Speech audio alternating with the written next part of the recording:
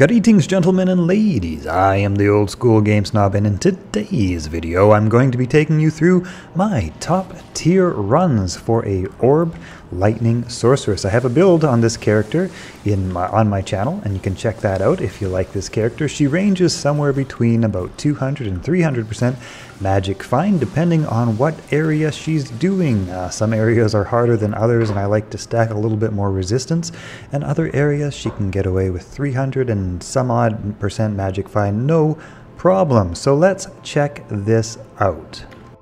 Let's start things out super duper simple. This is one of the runs where she can stack all the magic find she wants, gold wrap chance guards, Blade of Alibaba, no problems. This is just not a problem for her. It's super fast, super easy. You probably already all know it. But for those of you who may not, it is the Eldritch the Rectifier, who we just killed. He's a unique boss, super unique boss, which has a very good chance of dropping quite a lot of very nice loot. Not everything in the game, but quite a lot of really good stuff can drop from Eldritch. And then, of course, the classic Pindleskin run. And that's it. That's run number one. Repeat as necessary. Over and over and over again. I have a video on this actually. I did 1,000 runs and shared the loot results. Check that out if you want to see a little bit more about what you might find from this run. Oh, and if you're really new, and I kind of want to gear this video towards anybody who's really new, this is Act 5, the Frigid Highlands. You just go to the first waypoint. Eldritch the Rectifier is right up here. You come back down, you go back to Hargarath. I don't even know how to say that. But you go back down to the city, the town, the little village, and then onto Nilhog's Temple. You know what? I think I did that all a little bit fast. Let's do that one more time. Frigid Highlands, right? Teleport up just twice. Chain Lightning, just shoot anywhere. It takes them all out. Sometimes Eldritch is lightning enchanted, which means he's a little bit extra tough to lightning, has like extra lightning resist. That's okay, we take him out. Once he's out, don't worry about the rest of the stuff. Just back down to Harrogath,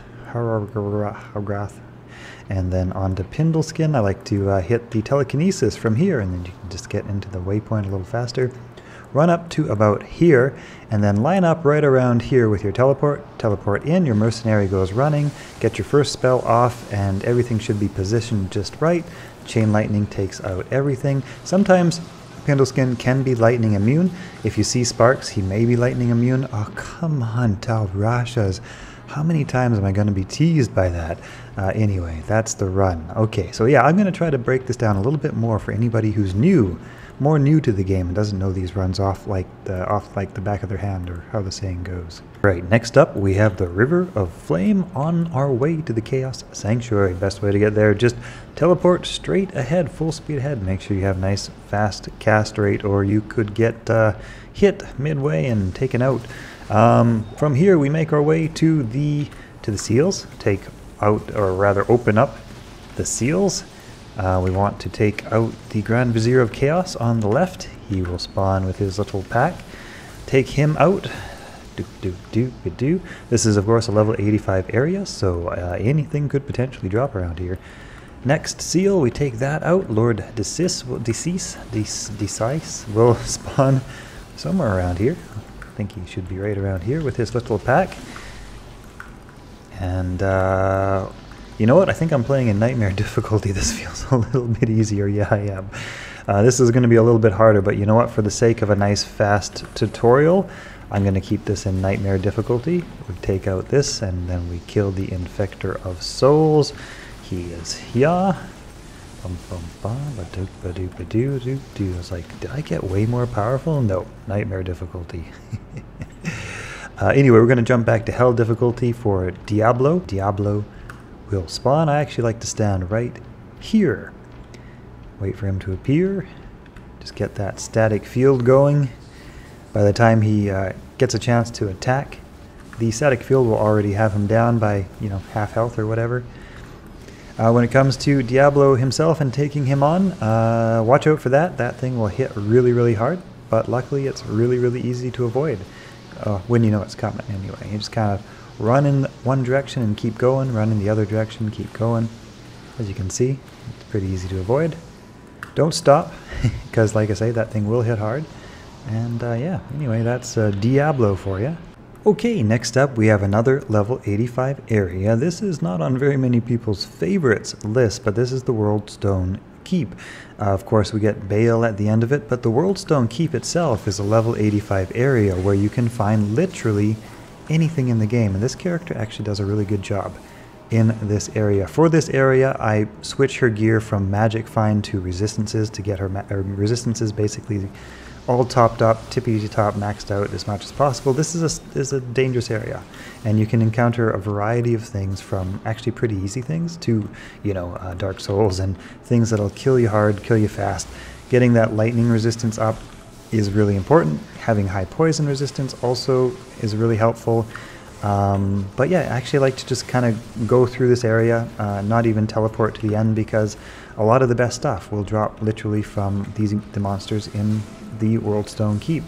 So yeah, and like I say, Chain Lightning works really, really well in here, especially since there's so many corners. Oftentimes you can just kind of hang back, let Chain Lightning absolutely clear the screen, clear off stuff you can't even see above the screen and everywhere else.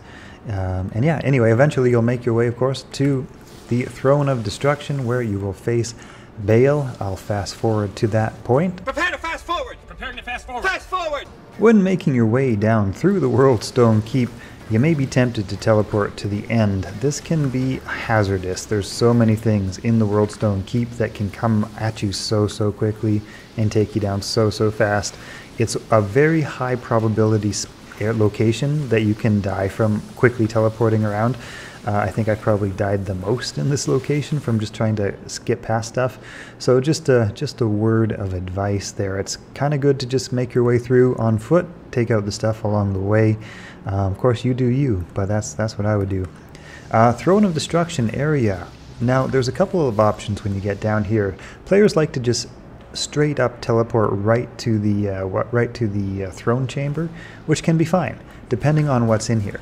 Right, so if you encounter a bunch of problems, like this is actually pretty packed with monsters right now, you might want to, you know, make your way up a little bit slower and have a little bit of room to maneuver. Sometimes you'll encounter really easy things up there, and sometimes, well, you'll encounter really problematic things like these Death Lords. These guys are killers. Their name is no joke. And of course, once you do clear the throne room, Bale will start throwing his minions at you.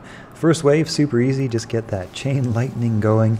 They'll be down before you even know what was there, what you killed.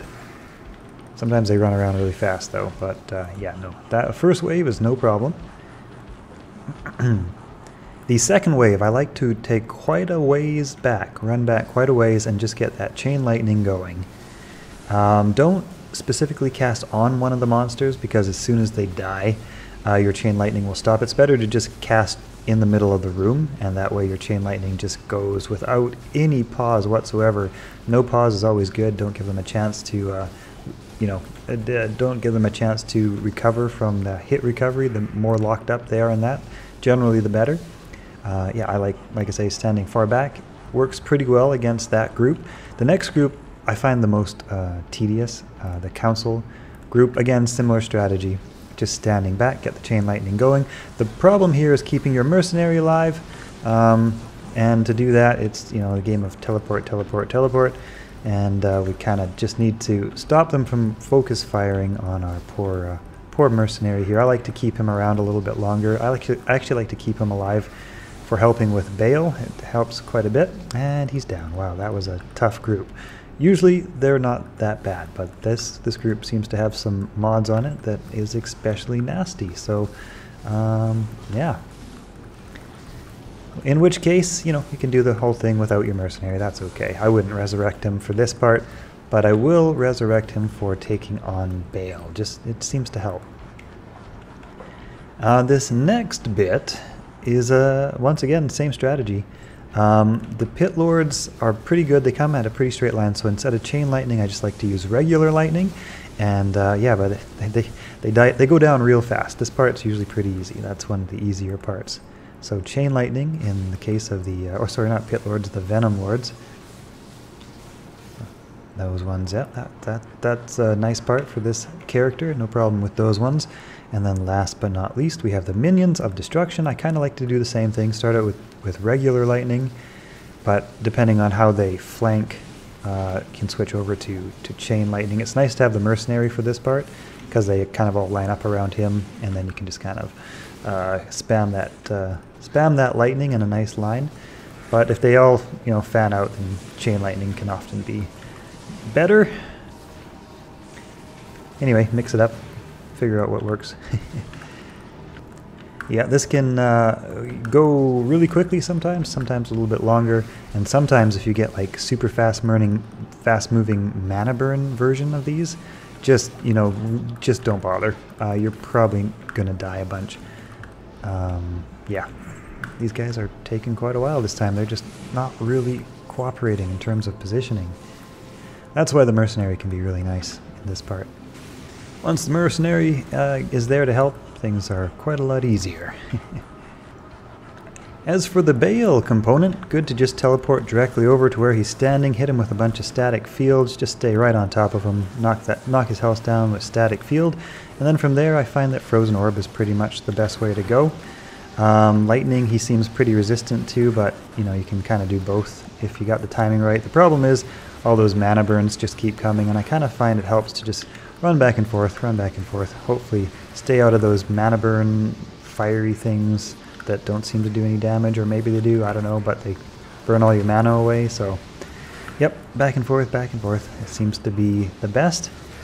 He'll probably summon up a clone of himself, which is kind of annoying, but if he does, chain lightning can be pretty good for taking down him and his clone, because it bounces back and forth between them and does extra damage. So yep, this part usually requires quite a few mana potions, really depending on how good you do your back and forth part. Yeah, so now we got his clone there, and if they're in a good position, I can just kind of spam chain lightning back and forth between them.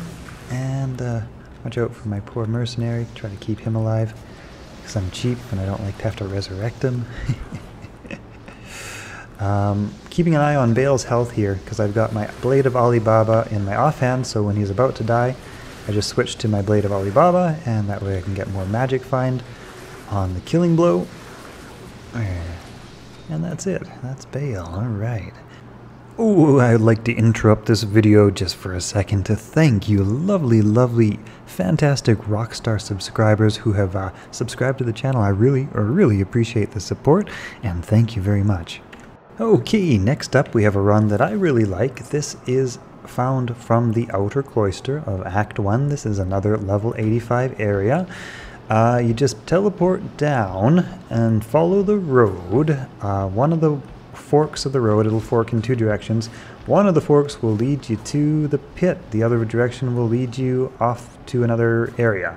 So if you go the wrong way, just follow the road back and find the pit. This is the pit.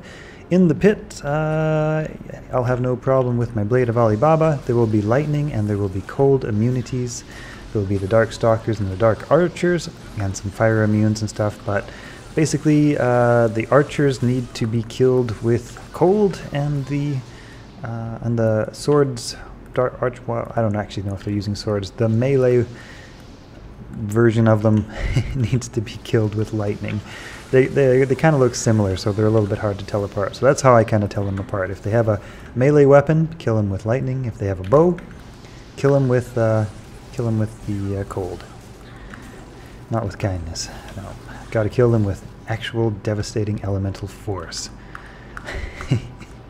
Anyway, the pit's good. And like I say, it's another level 85 area, so anything can actually drop from these, Act 1 monsters, which seems kind of weird, but hey, that's the way the game is. There's a few level 85 areas in the game, and we're going to take a look at a couple of them in this video, but I actually have another video which covers all of the level 85 areas, and you can decide which one you like best for yourself. But what I like about the pit, number one, is that all the monsters in it are really low on hit points, and so they will die quick. They will die super quick, and there will be a lot of the either champion or unique spawn packs. I think somewhere like 6 to 8 unique spawn packs, something like that. And of course, unique spawn packs are higher level than regular monsters by 2 to 3 levels, and that basically means that's what makes it possible for them to drop some of the most well, difficult to find items in the game, the highest level items in the game, I guess you could say. So yeah, like I say, anything can drop from this area, from either the champion or the unique spawn packs. Yeah, anyway, so this is it. It's not a very big area. That's also another nice thing about it. And there is a second level to it. Maybe we'll just skip forward to the second level. And the second level has a super chest in it as well. Let's just skip to that part. Well, actually no, we'll take out this unique pack here, because you just never know when something good is going to drop. And that's kind of the fun part about farming these end game areas, because yeah, you could get like an absolutely amazing drop. Yeah, just like anything at all could happen. That's pretty fun. But this is level 2. It's always exactly the same configuration, which is also nice. Ooh, an Etanax. That's a good thing. And a Colossus Blade, really? He almost dropped a Grandfather. Oh, that would have been a cool find for this video. The Etanax, though, I believe if it rolls 5 sockets, it was really quite good, even with 3 sockets, but we'll see in just a minute what that's all about. But down here, it's a very small area, but it has like 2 to 3, and I think even 4 unique or champion packs. So just like in a really quick and short amount of time, you have all of these draws. This area can be a bit dangerous, though. If you get the unique archer packs, they are the most dangerous of what you'll find down here, just because they have sometimes some mods that can do a lot of damage quickly, so you really got to watch out for those guys. But otherwise, nothing down here is really too dangerous. It's just those archers that spawn with some nasty affixes. But then down here, there is always the super chest. So we grab that super chest, and let's see what that axe was all about. That Etanax with 4 open sockets. Okay, well, I guess it can spawn with 3 to 5 open sockets. So now I found a 3 and a 4, and I haven't yet found a 5 open socket. Anyway, this is the pit, and that's a nice, fun, fast area. Super easy to find each time, and there's, like I say, very low hit point monsters in it, as long as you watch out for the occasional nasty surprise from those unique dark archers. You should be pretty good. Alrighty, let's go to the Lost City in Act 2. In the Lost City area of Act 2, there will be a hatchway. You've just got to teleport around the map until you see a little purple spot appear on your mini-map, your not quite mini-map, but let's say maxi-map. The Ancient Tunnels is where we're headed. In the Ancient Tunnels, very much like the pit, you will encounter level 85 monsters. Champion packs spawn 2 levels higher. Unique packs spawn 3 levels higher. And it is from the unique packs that you can get any item in the game. Of course, the champion packs can drop almost any item in the game. And the Ancient Tunnels is nice because it actually doesn't have any cold immune monsters, and so I think a lot of people like it because it's fairly easy to farm, fairly safe to farm. There are, I would say, less nasty surprises than the pit, although I honestly think the pit is usually pretty easy. It's just those, like I say, those occasional dark archers that spawn with some nasty surprises. But yeah, this is the Ancient Tunnels, also a very good spot with I think 6 to 8, something like that, unique or champion spawn packs. Not a very big area, just a single level, so you can just kind of clear it out pretty fast. The only part that slows it down a tiny bit is in finding the Ancient Tunnels each time, though that doesn't usually take too long. It's not in a fixed location, kind of like the pit. You can always follow the road to the pit. The Ancient Tunnels is kind of in a random spot, so yeah, the monsters in here can be a little bit hard on your mercenary. I do find myself pulling him back quite frequently and feeding him a lot of health potions to keep him alive. But overall, if you kind of just play it safe down here, you're pretty good. Let's not spend forever down here. Let's instead check out another area. So that is the Ancient Tunnels, also a very good spot. The thoroughness part of me couldn't neglect mentioning the super chest, which is also always somewhere in the ancient tunnels. Okay, now we'll check out the next spot. Okay, next on this list we have the Durance of Hate. This is a Mephisto boss run, Act 3. Durance of Hate is the waypoint. To find level 3 of the Durance, basically what you want to do is look at where your entrance exits. And if the exit point, as you can see on the map, is here, you just kind of want to head character left, stage left, and just kind of teleport along the wall until you find the entrance to Durance level 3, of course. There it is.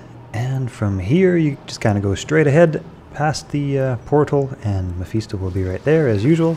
We take him down with some static field, and then we do the Mephisto dance. A little bit left, and a little bit right, and a little bit left. He's quite resistant to lightning, so if you are running the lightning orb source, the orb is the way to go here.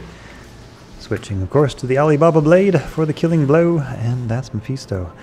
Do not forget to check the super chest in the back. That can sometimes drop some good stuff. And when you're done that, let me just grab that one. And when you're done that, head on over to the portal, and that way when you exit and come back into the game, you'll be immediately beside a waypoint, and you can go right back to Durance level 2. If you end up at the Curist docks, you have to run a little bit further, and that adds, 10 seconds onto your run time, so just a quick little trick there. Alright, next up we have the Andariel run. Now, if it's not too late for you already, I highly recommend quest bugging Andariel. She'll drop much better loot.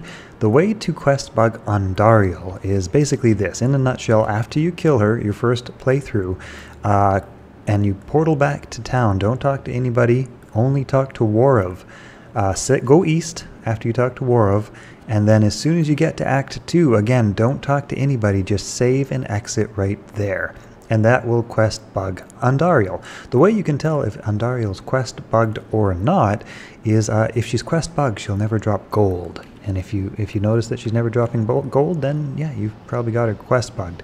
The way I like to do the Catacombs level 2 is basically kind of similar to Mephisto.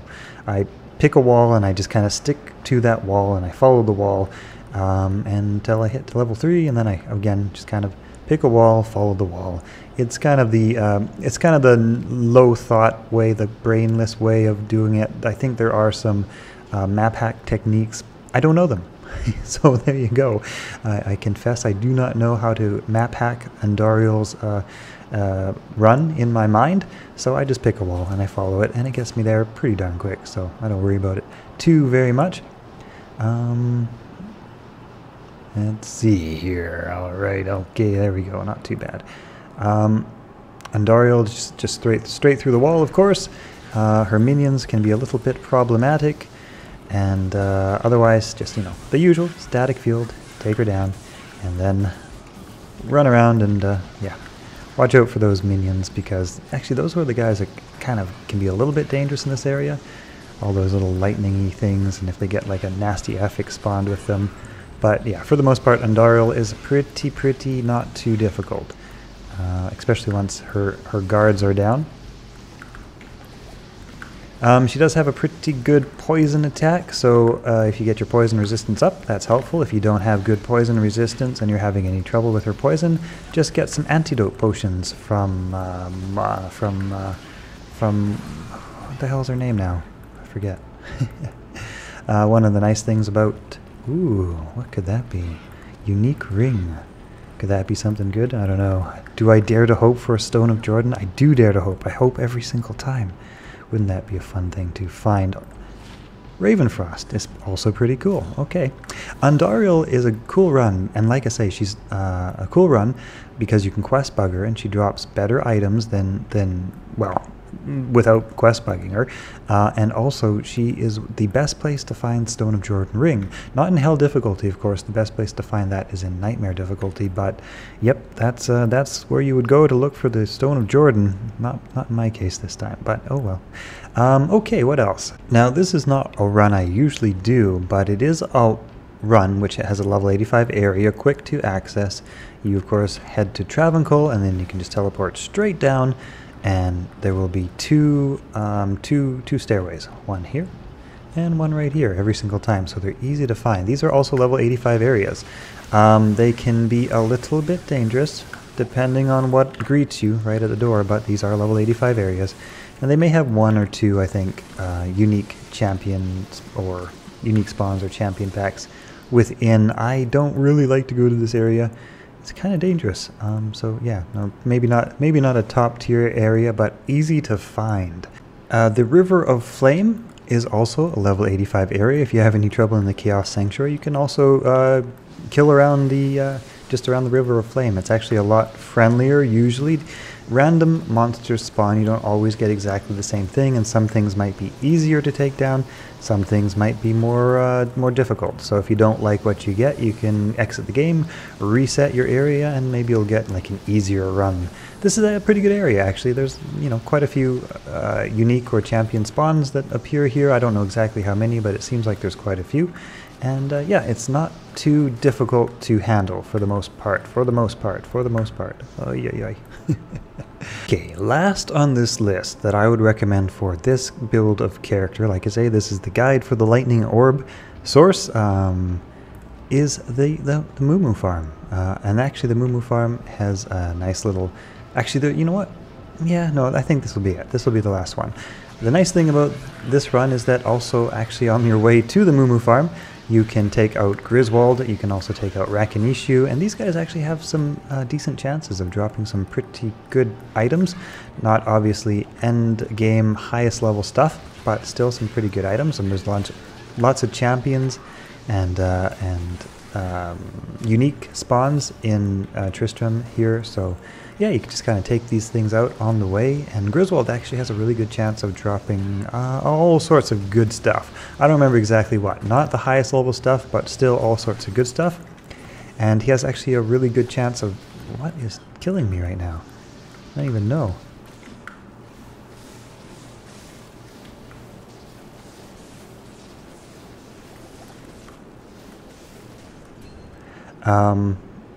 Yeah, anyway, so to open the cow... Was it the archers? It was the archers. You know what's funny about this game is that you don't see the arrows very easily. Do you remember in Diablo Classic? I don't know if you played Diablo Classic if you're watching this video, but you could see the arrows a lot more easily.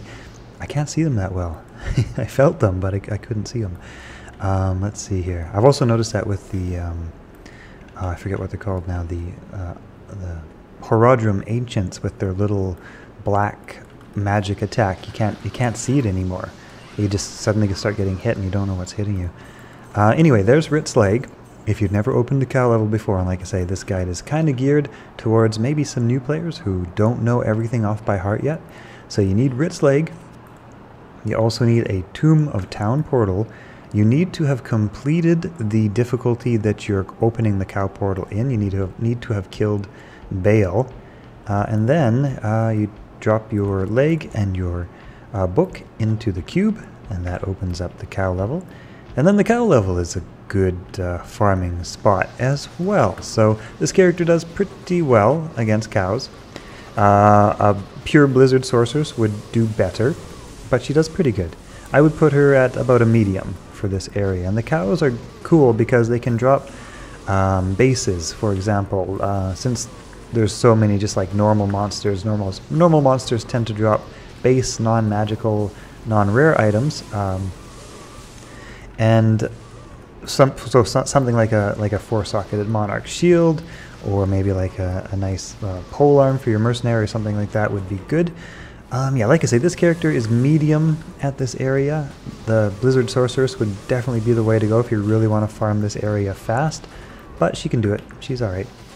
Anyway, I think that concludes my list here of the top tier farming areas for Frozen Orb Lightning Sorceress. I hope you have all enjoyed this video, and I'll see you all hopefully in the next one. All right, have a great day.